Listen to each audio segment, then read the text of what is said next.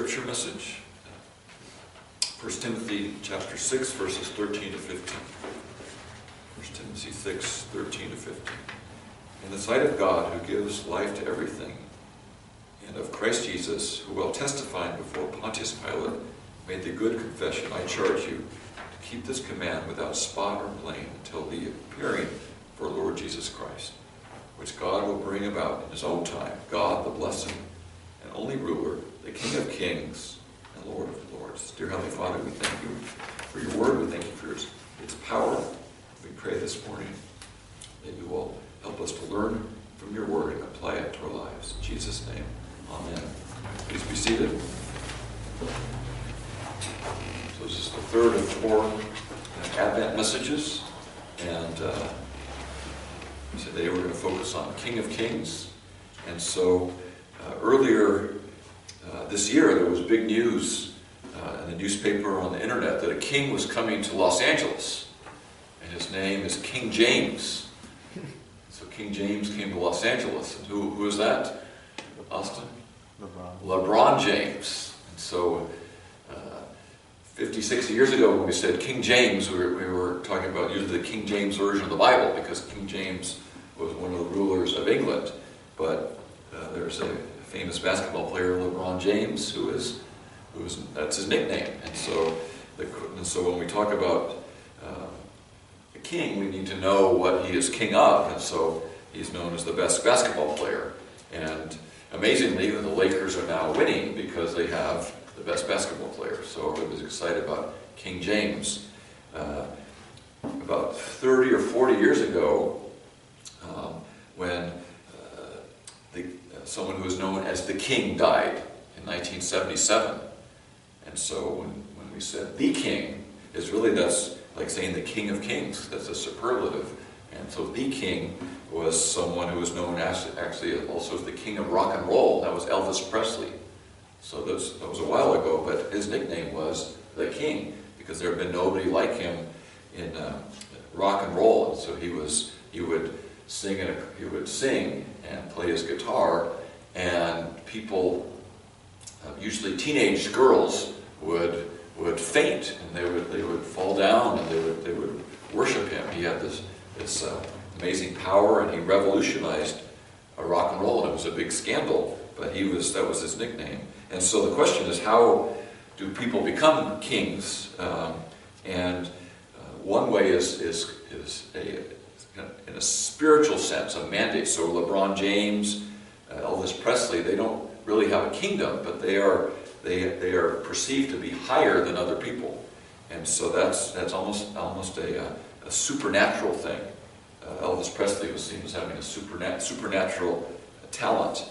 And the other way to become king, another way, is to have a powerful army. So throughout history, many kings said, okay, I'm king, and they would conquer territory, and they would rule, and they have to have a way, and that would be usually having a powerful army. And then a third way, other than a spiritual mandate or powerful army, would be you just say that I'm king. It's a self-proclaimed king. And so a good example, in the 1800s in San Francisco, there was a man named Joshua Abraham Norton. He was born in 1818. He came to San Francisco, and in 1859 he proclaimed himself as the Emperor of the U.S. Emperor is another name for king.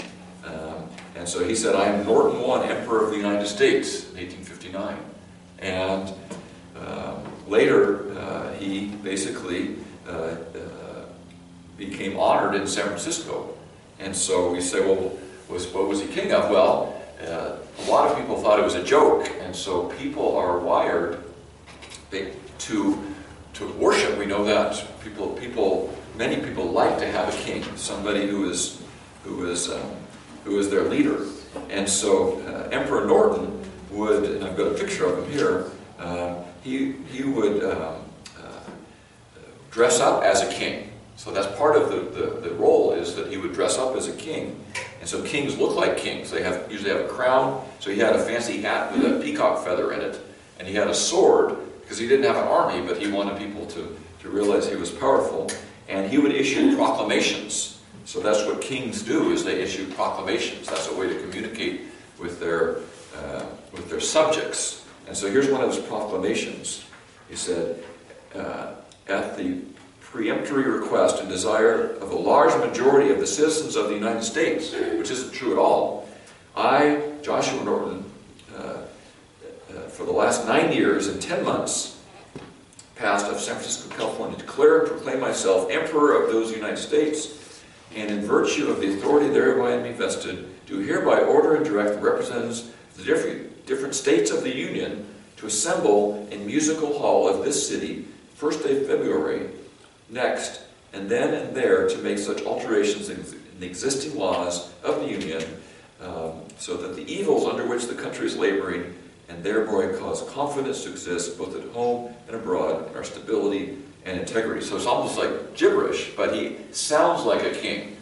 And so this actually was, people thought it was funny, so they printed it in the San Francisco newspaper. And people said, oh, this is great, we have an emperor. And his big thing was he wanted people to get rid of the he didn't think the government of the United States was good, so he said, I'm going to take over. And again, his orders were ignored by the army, for instance, and he even issued his own currency.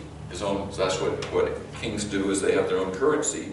And he spent his days walking around the streets of San Francisco, inspecting things. That's what the kings do. So he would look things over, and he would issue proclamations, and he would use his money, his currency, to buy things at the restaurants. But because people respected him, it actually was used. So now you can actually, they're worth a lot of money. His own currency. I've got a picture here. But people knew that he really wasn't emperor or king. He was just an eccentric, funny guy. But he was a self-proclaimed king. So when he died, there were 10,000 people that lined the streets of San Francisco to pay homage to him, even though he was not really king of anything. But I think that's part of what we learn, we see in scriptures. People want to have a king to worship. You remember way back in the Old Testament, God said, no, you don't really need a king, but the people called for a king, and that's how King Saul was anointed by God, because he said, okay, you can have your way, we'll have King Saul. And it didn't work out that well. And basically people want a king. And so King or Emperor Norton, people thought it was funny, but they also paid homage to him. And it was interesting when you see, a lot of kings are visionary and have projects. So one of his projects was, he said we should have a bridge from San Francisco to Oakland. This is before there were any big bridges. And so he had a vision of what's now the Oakland Bay Bridge. And so there was a movement to name the bridge after him, because which didn't happen. But that's Emperor Norton. England, many in England focus so much attention on the royals, and so this is the other way to be king, is to be born, is to have your father be a king. And so a lot of attention was given to Prince William when he got married, right, and Prince Harry. So Prince William will be the next, will be the king of England when his mother passes away. And so that's the other way to become a king, is to have it be hereditary. And so we see in history this has happened a lot. One of my favorite examples is the king of Thailand. Anybody heard of him? King Bhumibol. King Bhumibol died in 2016. He had been reigning as king of Thailand for 70 years. He was the longest reigning monarch up to that time. So 70 years he was reigning as king of Thailand, and it's a succession, because he's actually he was the ninth king in a succession of royalty. And so his family that was reigning in Thailand is the house of Chakri. So his name was Rama the Ninth. So because his father was Rama the Eighth. And so this is a succession. And so this is not the case, obviously, in Scripture when we say the King of Kings. It's not heredity, except when we look at the real world, that's what happens. So King Bhumibol was born in the U.S. actually, because his father was studying at Harvard, and he reigned for 70 years. And basically what happens a lot nowadays is the king has a kingdom, but is not the ruler or the leader of the country. So the prime minister is the one that makes decisions in Thailand. But the king is there under the authority of the army. So in Thailand there's been a whole series of coups where a new political party will want to take over. And the important thing when you have a coup is to get the backing of the king. And so this has happened repeatedly in history, is the king supports one of the leaders of Thailand. In fact, the current prime minister of Thailand is actually a military general, and he was put in position by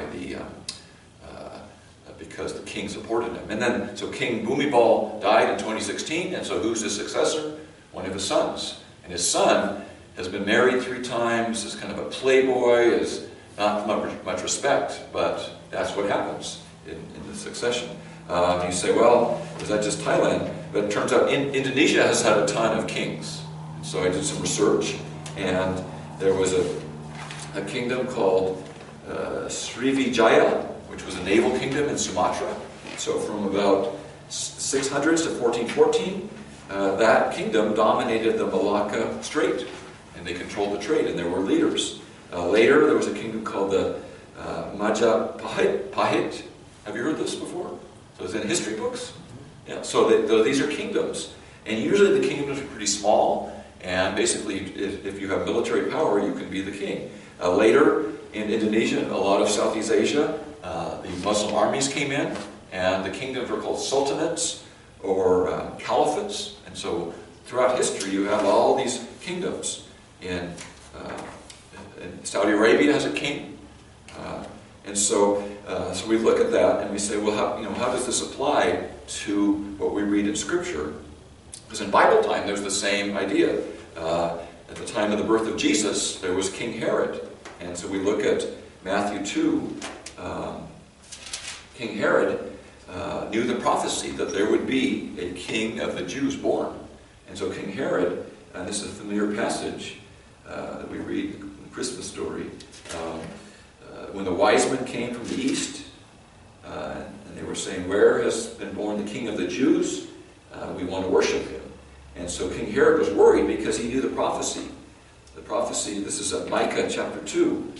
And you, O Bethlehem, in the land of Judea, are by no means least among the rulers of Judah, for from you shall come a ruler who will shepherd my people Israel.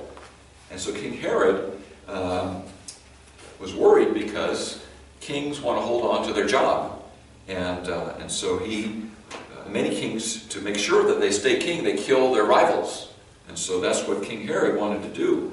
So if you remember the story, he sent the wise men, he summoned them secretly and ascertained from them what time the star appeared, sent them to Bethlehem and said, go and search diligently for the child. When you found him, bring me word that I too may come and worship him. But he just wanted to kill him. And so we know the story that the angel told the wise men to go home another way, and when they had departed, then an angel told Joseph and Mary to flee to Egypt so they would be safe. And King Herod, Matthew 2:16 says, then Herod, when he saw him been tricked by the wise men, became furious. He sent and killed all the male children in Bethlehem and in all that region who were 2 years old or under, because he didn't want anybody to take his job as king. And so this is a major story. With any king, they want to hold on to their job, and they often kill their rivals. And King Herod was thinking from an earthly sense, but this prophecy was saying, this is from the spiritual rescue, from the spiritual sense. And so when we look at the passage, and what is Jesus supposed to be? 1 Timothy 6, verse 15, which we read earlier.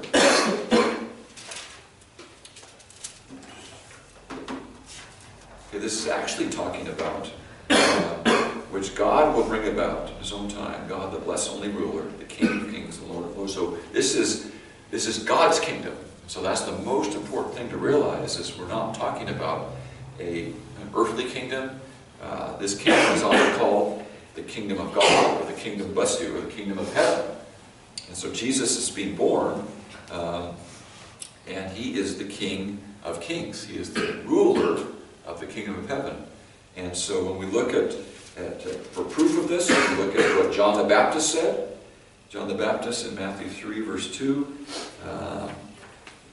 he says, "Repent, for the kingdom of heaven is at hand." So that's what John the Baptist is saying. And so how do we join this kingdom of heaven? He said we need to repent. And then, when Jesus teaches, many times throughout the teaching of Jesus, Jesus is talking about the kingdom of heaven. He's not talking directly about becoming a Christian. He's talking about becoming a citizen of the kingdom of heaven. So when we look at Matthew 6:33, later passage, "But seek first the kingdom of God and his righteousness." And so this is something that we seek. We want to be part of the kingdom of heaven, and we seek this, and we become part of the kingdom by repenting and believing. And so we see many messages throughout Scripture. King Nebuchadnezzar, Daniel 4:3, said his kingdom is an eternal kingdom. So it doesn't end. So a lot of kingdoms, earthly kingdoms, they come to an end. The kingdoms in Indonesia would come to an end. Usually it's because the successor is incompetent, the army becomes not so strong, or the successor dies and there's nobody to step up.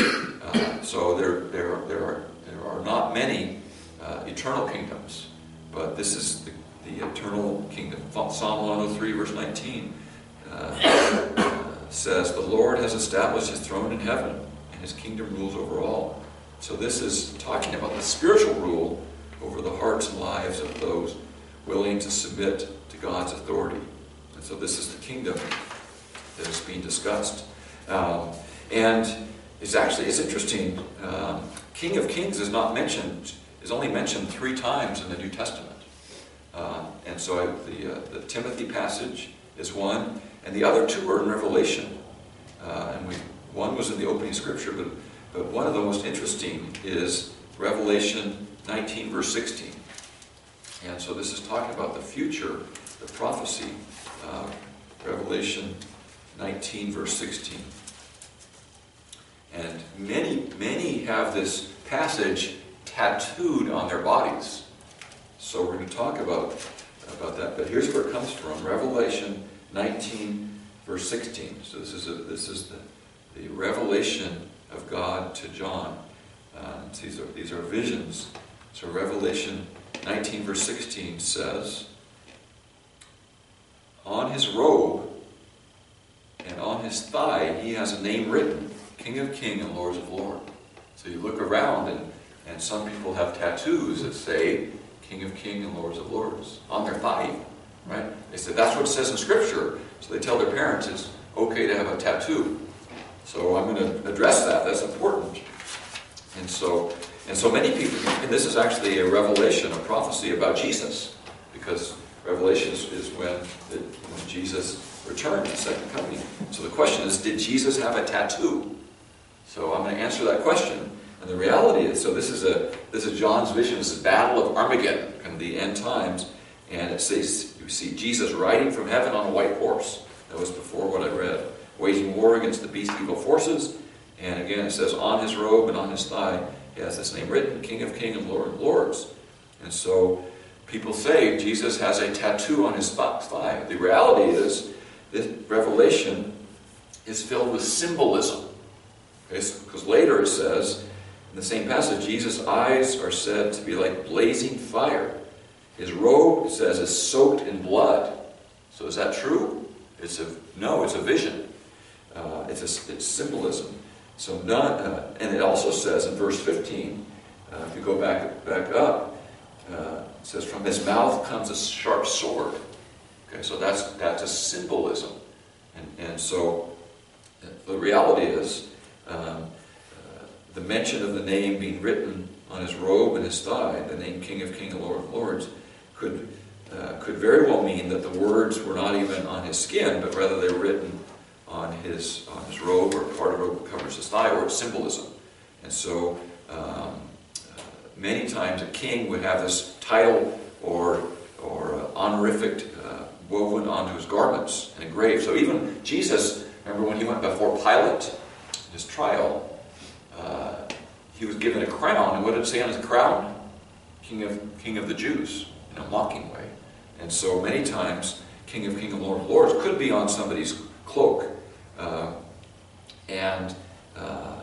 or on the sword many times. So this commentator says the words on the scabbard, which is the cover of the sword, would basically be at the thigh level. So it could be on his sword where those words, King of Kings and Lord of Lords. Or he could have been wearing a banner or sash. We don't know.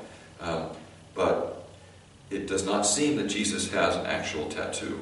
In fact, Scripture, we also need to test things against other Scriptures. So if we look at Leviticus 19, verse 28, the Jewish law says, "Do not cut your bodies for the dead or put tattoo marks on yourselves. I am the Lord."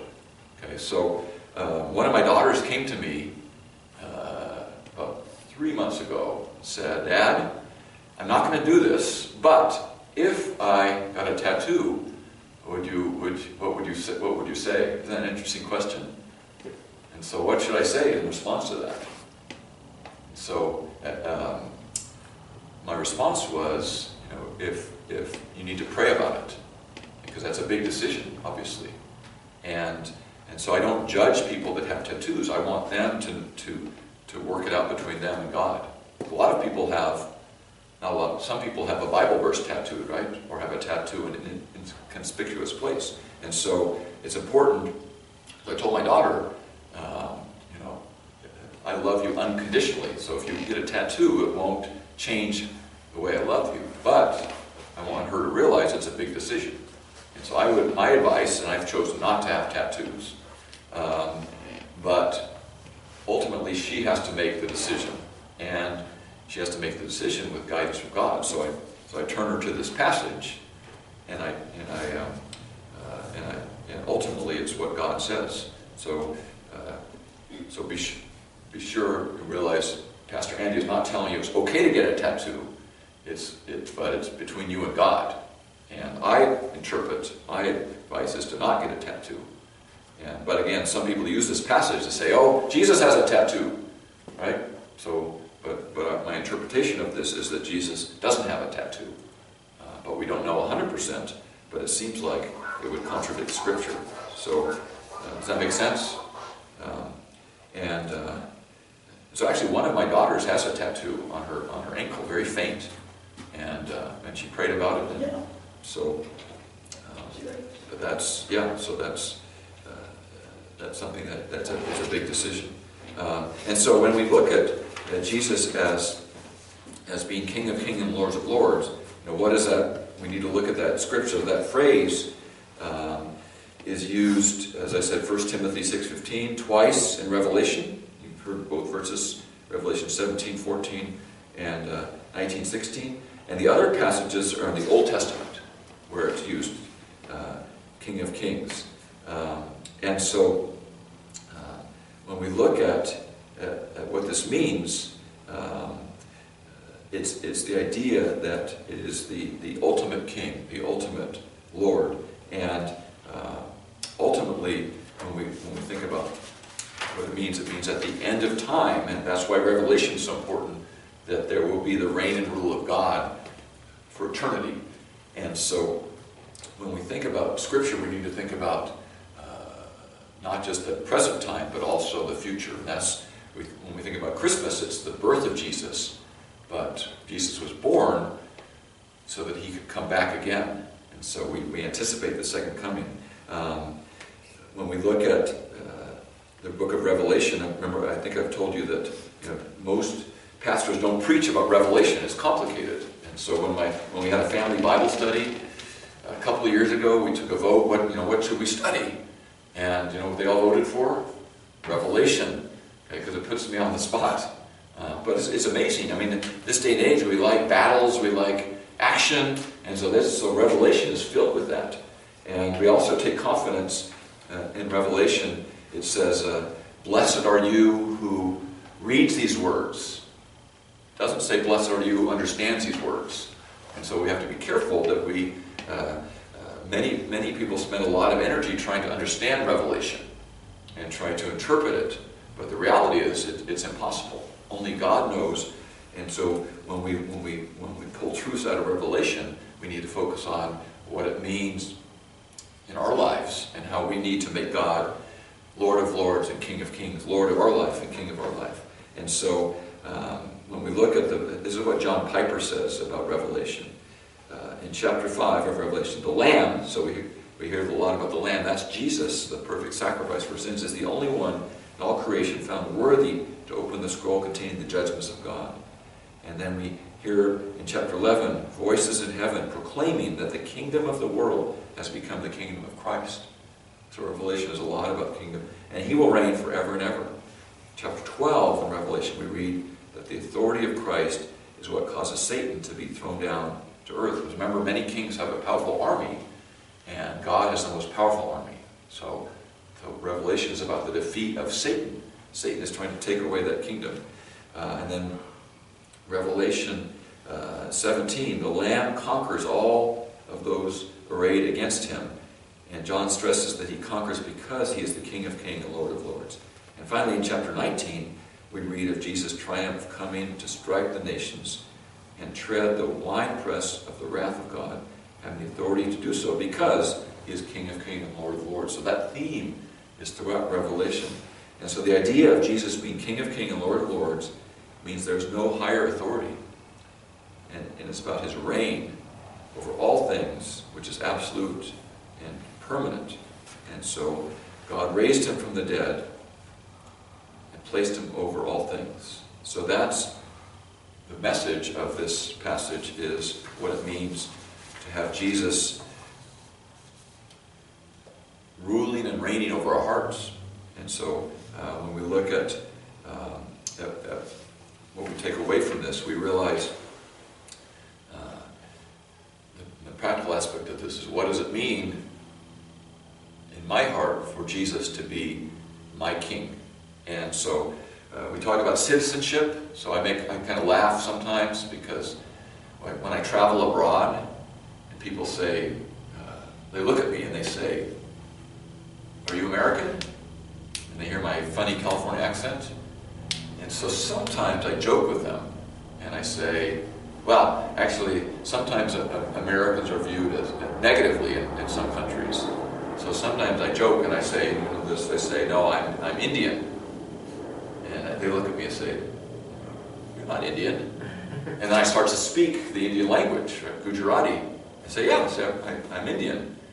And they say, no, you're not Indian. And then I give them some history of India, especially the Gujarat area. So I know about, and then I tell them what food I like, and how I eat Indian food. So I'm Indian. Okay, does that mean? And then so I'm kind of joking with them. But what does it mean to be the citizen? To be something? And then I talk about. Then I show them my keychain. And who do I have on my keychain? Mahatma Gandhi. So he's many times seen the spiritual leader of India. And what's on the back? The Indian flag. So does this prove that I'm a citizen of India? And then I say, well, and then, some people wear a cross around their neck, and they say, well, that means I'm a Christian, right? But what is it about? And then I say, no, well, I'm half Indian. And they look at me and I say, inside half. Right? So I'm not like this. And so it's complicated. What does it mean?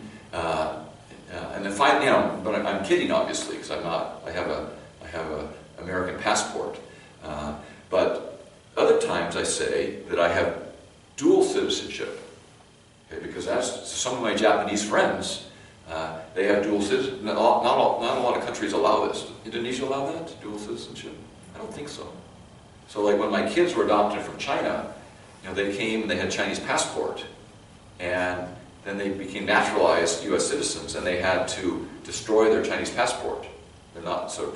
And when I try to get a visa for them, the Chinese consulate, they actually have to show their destroyed Chinese passport has a punch hole in it, because they want to make sure you cannot have dual citizenship. But other like Japan allows dual citizenship, and so some of my Japanese friends. their kids are born in the U.S., and so they get 2 passports. They have a Japanese passport for traveling to Japan, because it's easier to enter Japan with a Japanese passport, right? But when they travel back to the U.S., they use their U.S. passport, because it's easier to come back to the U.S. with a U.S. passport. So that's dual citizenship. Not all countries allow that. So my dual citizenship, I sometimes say, is I'm a citizen of the kingdom of heaven and the kingdom of the United States. So that's another way to look at it. But the reality is, that's a good way to look at it. And but it's complicated, because when I have a decision to make, do I listen to God or President Trump or my government? So that's tricky. And so I want to listen to God first, but the Bible says we should honor our rulers too. And so, but ultimately, my first priority is as a citizen of the kingdom of heaven, the kingdom of God. So that's, and the way I can tell, just like when I try to convince people that I'm a citizen of India, I don't do that with, don't think I'm crazy, I don't do that with everybody, but I convince myself, because I know Indian history, I eat Indian food, I have Indian symbols, I can speak the Indian language. Well, same thing with the kingdom of God, right? I spend time, I know the history of the kingdom of God, I know my Bible. My language is not the Indian language, but it's the language of Scripture. So I want to bless people, I want to speak spiritual language. And that's also biblical. And I eat spiritual food. What does that mean? That means that's the Word of God. That's our spiritual food. So I spend time in God's Word every morning. That's more important than my breakfast, is to spend time in God's Word. And and the most important thing in being in the kingdom is to worship the King. And so Jesus obviously is worthy of my worship. So that's something that we realize, that people are programmed to worship a king. So that's why the British royals are a big deal. When Prince Harry just got married to Meghan Markle, right? And so that was a big people worship them. And so many kings throughout history and queens have kind of demanded worship. So the Emperor of China, when people would go and weren't even allowed to look at it, could speak on the other side of the curtain, and then would bow down, right? And so this is something that many kings, not so much these days, but a lot of kings demand worship. And so our King, Jesus, right, we want to worship with a pure heart. And so I think that's what Christmas is about, is recognizing that the King has come. We want to worship Him, not necessarily by the way that we worship earthly kings, but by worshiping in our heart. And so that's something that we realize as we think about Christmas, how important it is to put Jesus on His throne, put God on the throne, and recognize that we're citizens of the King. And isn't it wonderful? Many kings are corrupt, okay, because they get so powerful. India used to be ruled by a bunch of princes, because you basically have a small area, and you get some strong people to be in your army, and you say, okay, I'm in charge, and you demand things from your subjects. And that's not a good way, because usually the prince or the king or the emperor becomes corrupt, and eventually that doesn't last, and so they implode. And so the amazing thing about our King is that He is perfect. There's no corruption. And so that's one thing I appreciate, is to be able to worship a king, to have a ruler that is perfect. And so that's something that we can take comfort in. And so when we think about, last week it was the Prince of Peace. Okay, that's also a royal title. And the King of Kings. Next week we'll talk about the gifts of Christmas, where that comes from. And I will bring some of the first gifts to share with you, because I can buy them at the Chinese herbal medicine shop. So we'll do that next week. So let's pray. Dear Heavenly Father, we thank you for Jesus. We thank you that the King of Kings and the King of Kings and Lord of Lords came to earth, was born as a humble baby. And Father, we just thank you that you allow us to be citizens of this kingdom of heaven, kingdom of God. And Father, we pray that we will be aware, especially during this Christmas season, of what it means to worship you as our King. Father, we want to put you on the throne. And Father, we just pray you'll give each of us wisdom and discernment to know how to worship you. We pray that our hearts will worship you in spirit and in truth. And we pray, Father, that we will recognize what it means to be citizens of your kingdom, that we will feed ourselves with your word, that we will have our hearts dwell on you as our King, that we will speak words of grace and blessing to others, because we are part of your kingdom. We pray, Father, that you will draw us to worship during this Christmas season, that we will appreciate and be thankful for the gift of Jesus born on Christmas morning. And we pray, Father, that we will humbly bow down in our